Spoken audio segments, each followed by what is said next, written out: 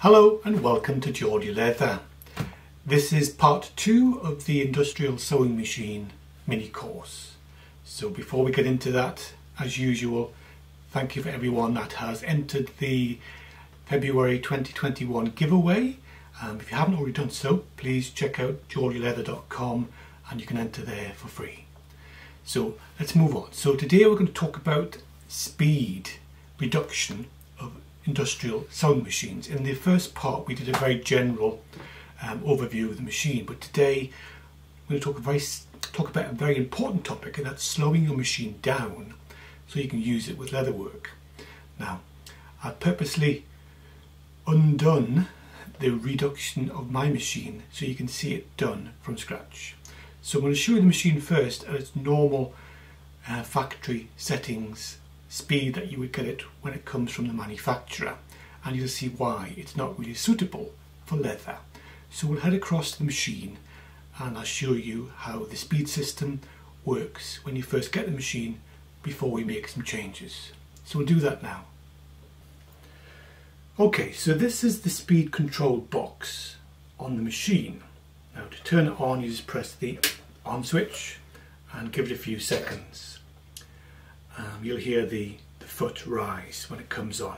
Now this is the screen you get. It's a very basic display and not always easy to understand, but I'll quickly go through the main features. So when you get the P and the circling little dash, that means it's ready for action and you can start sewing. Now before you do that, you need to adjust the speed. Now this particular machine I believe has speed ranging from 500 revs per minute up to about 3,000, I think that's right.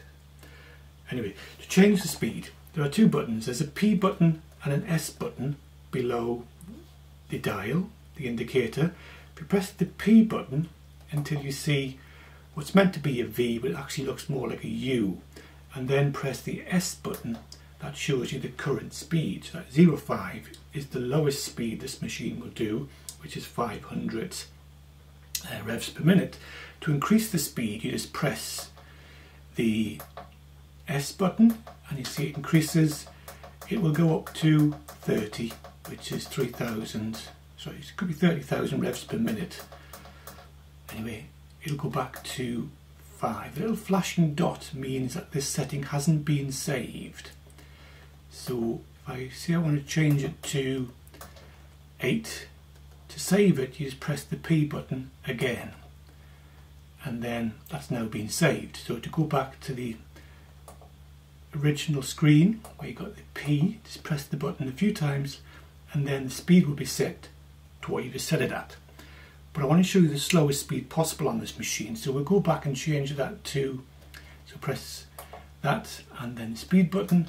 It's currently at 8, so we'll go back to 5, which means you have to go right through all the speed numbers.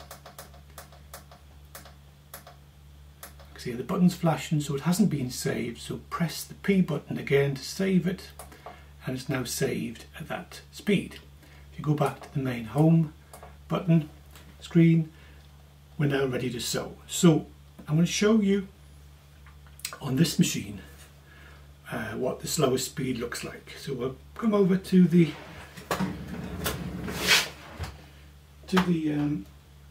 business end. I'll zoom out slightly so you can see that a bit better. Now I'm going to press the pedal. See, this is the slowest speed you can get with this machine at its factory settings. And that's quite slow for most materials, but for leather that's just impossibly fast, so it's no good. So to sew leather, that's just too fast. So the task now is to reduce that speed even further. Ideally, the sort of speed you're looking for is about 1 stroke per second. That's about right for leather work. So what we're going to do is I'm going to show you the current belt system and then show you how to change it. So if we come round to this end of the machine, I'll zoom out slightly, you can see currently the drive belt comes from the balance wheel and goes down a slot and under, take the camera off there, under to the motor. You can see there that the belt comes down and attaches on to the motor. So in order to slow a machine down, we have to introduce an extra set of pulleys, which changes the ratio of the pulley system so that it slows down the final stroke of the machine. Now, it's quite a simple process, but there are two ways you can do it. If you have good practical skills, you're handy with a saw and a drill, and you're comfortable doing a little bit of metal work, the cheapest option is to do it yourself.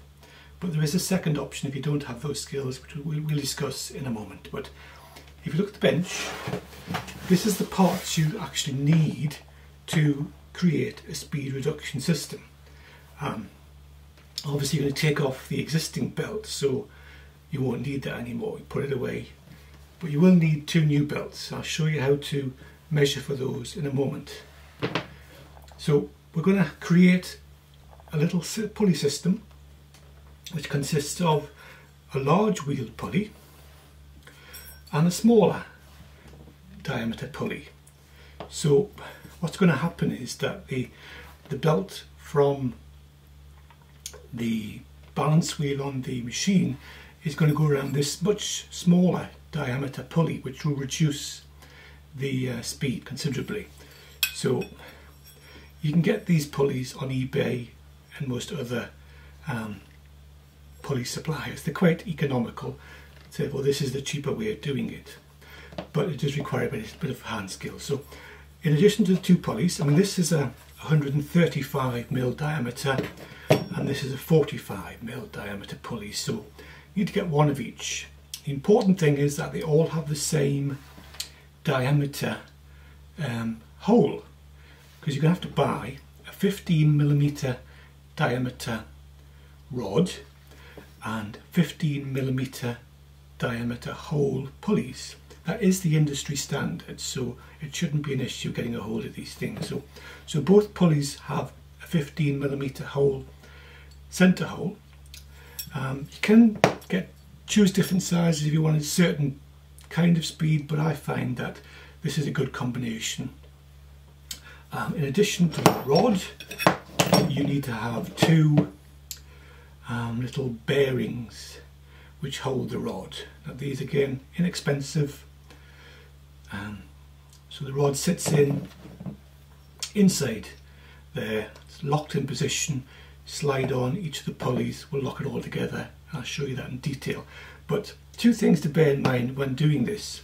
Obviously the rod is round and the hole is round, so you need a way of stopping the pulley from just spinning loosely on the rod. So you need to lock the pulleys to the rod. Now we do that. Now you can either buy pulleys with little grub screws already drilled and tapped. I didn't. I bought ordinary pulleys without those. I wish I had paid the extra and got them pre-tapped. But all you basically have to do once you get your pulley is to take a drill bit of the right size for your screw.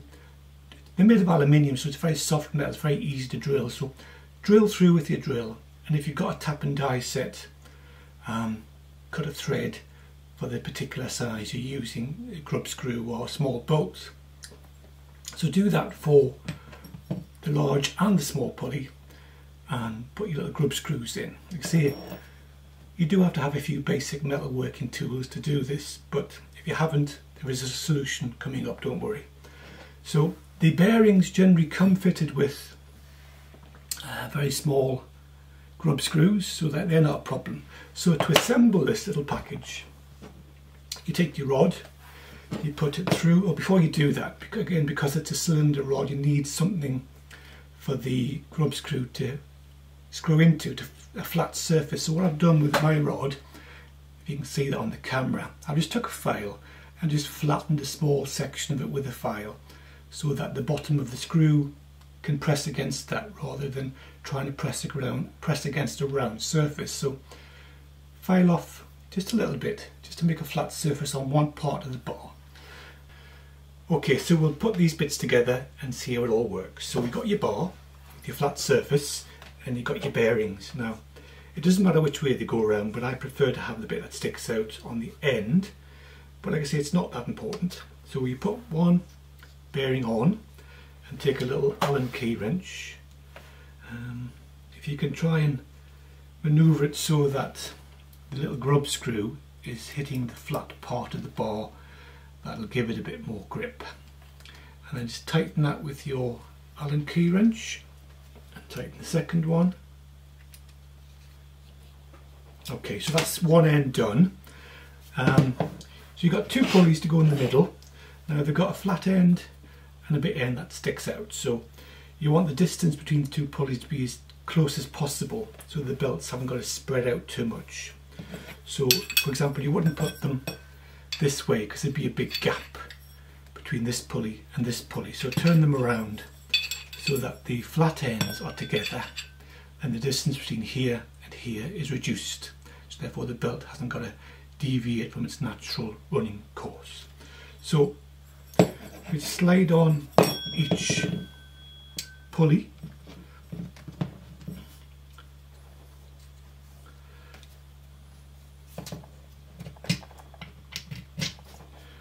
Again, I'm lining up the little grub screw with the flat surface on the bar.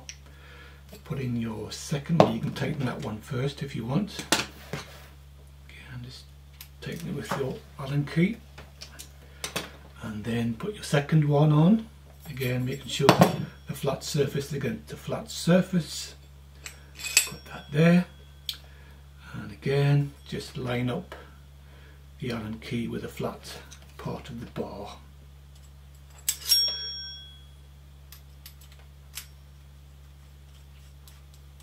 Tighten those up, making sure that pulleys are snug together, and then putting on the other bearing.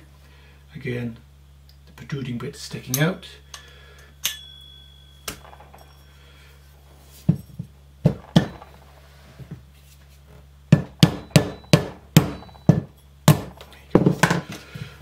And just try and line up one of the grub screws at least with the flat surface.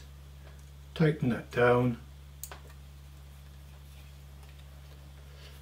and tighten the second one. Okay, so I mean that is basically it. It doesn't look very much, but that will change the speed of your sewing machine to a nice, slow, controlled speed. So the next job is to physically fit this to the table of the machine. So let's head across the table and I'll show you what I've done. Okay, so this is the existing setup. See, the belt from the pulley, sorry, the balance wheel goes down this slot and hooks onto the motor. So we're going to be fitting this device here. You can see the existing holes where I've took it off. So first thing to do is take off the bobbin holder, the bobbin winder. Just remove that so it's out the way, and then because you're moving, you're putting the bigger pulley than was originally designed for this slot, you have to extend the slot by a couple of inches depending on the size of the pulley you bought. Now just drill a hole the same diameter as the width of the slot. This was 25mm, and then just cut with a jigsaw or carefully with a handsaw up to that hole to extend the slot. Now be very careful, there are wires underneath the bench here, so make sure you unclip and pull back any electrical cables, and of course unplug the machine before you do any of this. So then use your saw to cut that slot out, and then it's then ready to swap the belts over. So we'll do that next. Okay, so here's a view from underneath the table. It's not often I'm under the table these days, so as you can see, there's lots of cables under here, and this is your slot, so you need to be careful to unclip the cables and to pull them out the way when you cut your slot. So you can see that the existing belt comes down and goes onto the motor pulley. So the first job is to remove that belt. So we do that by taking the tension off the belt by lowering the machine first. Okay, so to release the tension on the belt, there's a little clip on the front of the machine. Just undo that, and the whole machine will then tilt backwards. It's quite heavy, so let's do it slowly. But as you can see, that releases the tension of the belt. So just slip the belt over the balance wheel and take it off. And just lock that back into position. Okay, the belt should now just unhook from the pulley on the motor.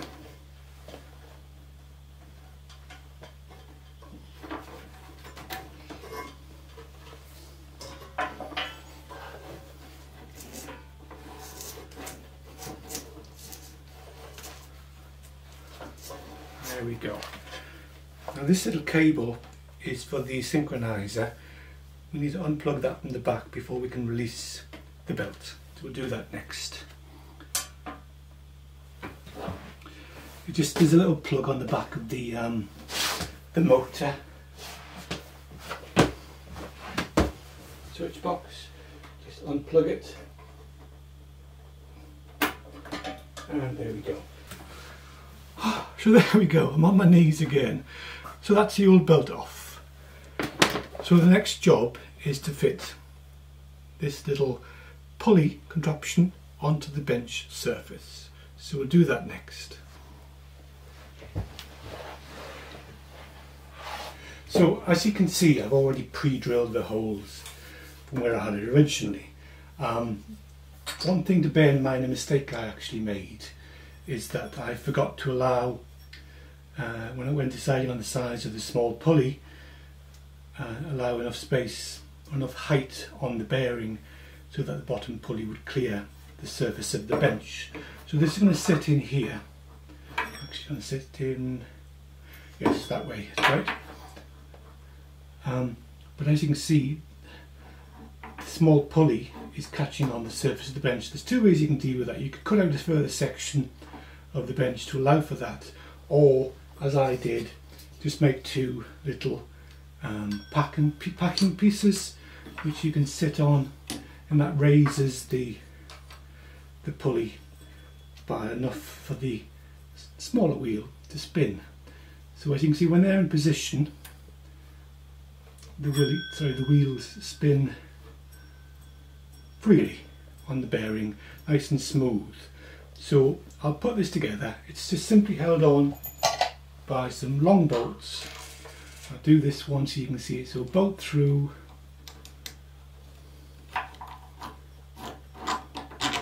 and then a nut and a washer on the bottom. So I won't bore you with watching all of that, but we'll come back once that's done. One thing I did forget to mention: before you fix this to the table, you need to put your belts on, otherwise you won't get them on. So the smaller belt goes on the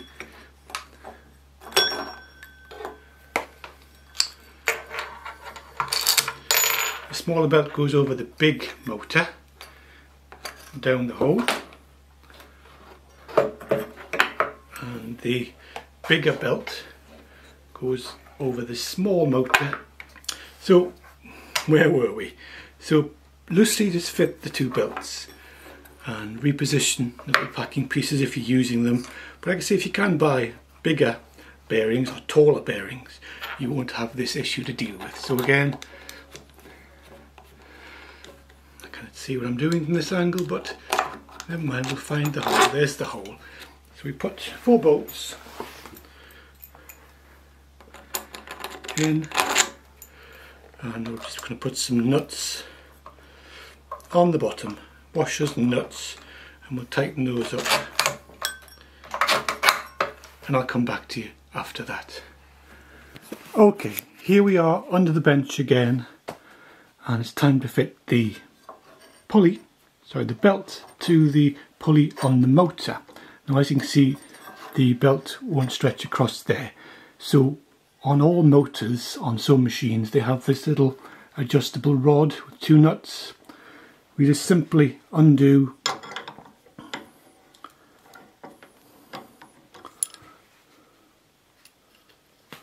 undo one of the nuts on the top to release that, and that gives you a bit of flexibility in the motor, as you can see that.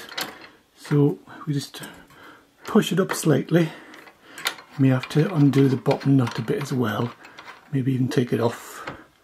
So you can see that gives you some adjustment to put the belt on. So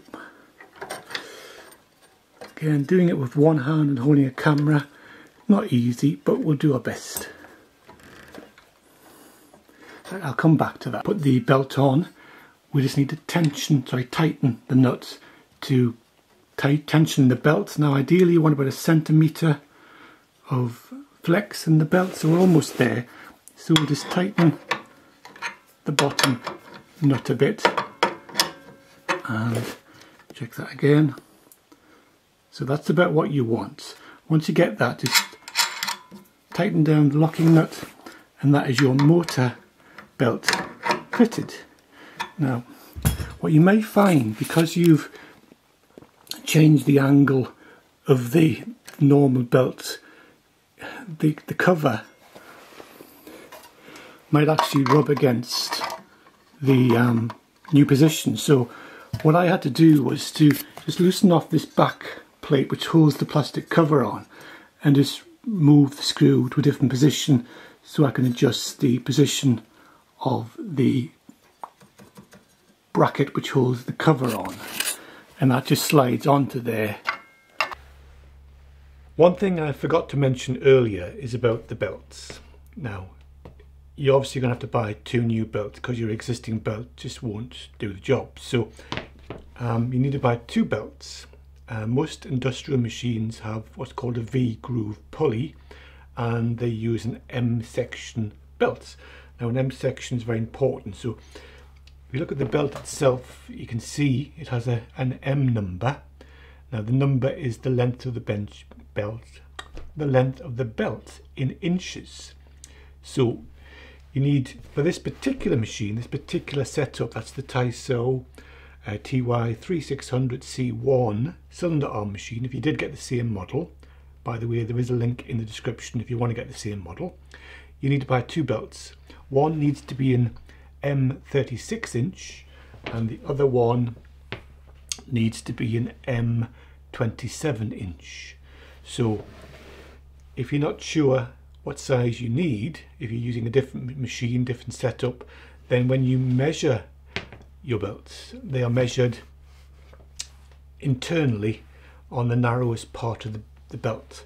So to get the length of the belt you need, install your pulley system as I've shown you, but don't fit the belts obviously because you haven't got them yet. So take a piece of string and wrap it around the pulleys until it's taut, and that is the length of the belt you actually need. So simple procedure, measure your belt, order them, and then you're ready to go. So that's it for belts. Just thought I'd mention that. Okay, so the final step is to attach the belts to the sewing machine, and then we're basically ready to go. So let's do that.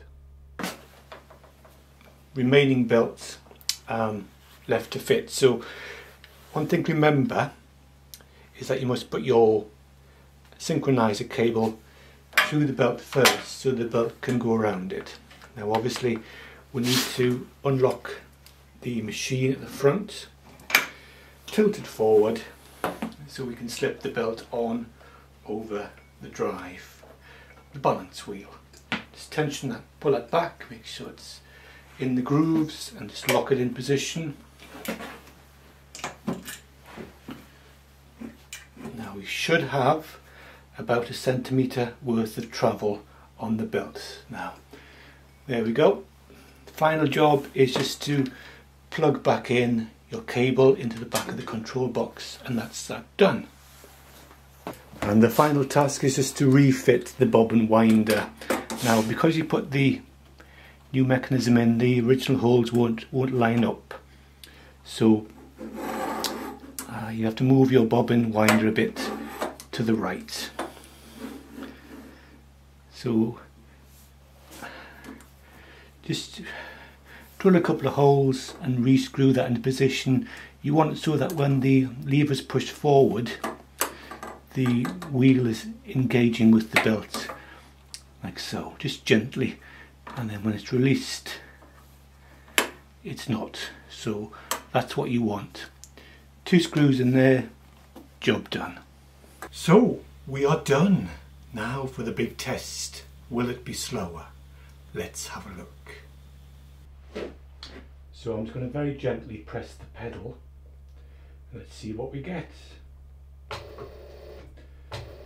as you can see, that's approximately 1 stroke per second. You can vary it depending how much pressure you put on the pedal. I'm going to do 1 stitch at a time. So 1, 2, 3, 4. So I've got full control over the stitch. I can do a stitch at a time in leather quite easily. Press the reverse lever and it goes backwards. So there we go. So there we have it. We have reduced the speed of an industrial sewing machine, which is now perfect for leather work. So I did mention earlier that if you don't have the technical skills to drill, tap metal and so on, there is an alternative method. You can buy a pre-made assembly for the pulley system, which you just simply screw either the underside or the top of your sewing machine table. Now if you're in the UK, they're a bit difficult to get a hold of. If you're in the US or other parts of the world, they're quite easy to get a hold of. But I have put a link in the description where you can get this mechanism. There's a picture of it just there to give you an idea what I'm talking about. So if you can't manage with the practical side of building it yourself, it is slightly more expensive, and because it's heavy cast iron, the shipping is also quite expensive, but the option is there if you want it. Check out the description for the link, and if it's easier, get yourself one of those. So that's it for part 2. In part 3, we're going to be looking at the finer detail of sewing with a machine. So we'll be covering things like needle sizes, thread sizes, how to choose the right combination for the material you're using, stitch length, bobbins, winding bobbins, all that good stuff. So that's something to look forward to. So as usual, if you haven't already checked out 𝐃𝐢𝐫𝐞𝐿, head across there. It's got the biggest range of tools, materials for the leather worker, and it's all free shipping anywhere in the world. So please check it out. If you haven't subscribed, please subscribe, and as always, I do appreciate a like, and please leave comments. I love to hear your comments. Your comments encourage me to make more videos, so the more comments I get, the more videos I make. So thanks for now, and we'll see you next time. Bye bye.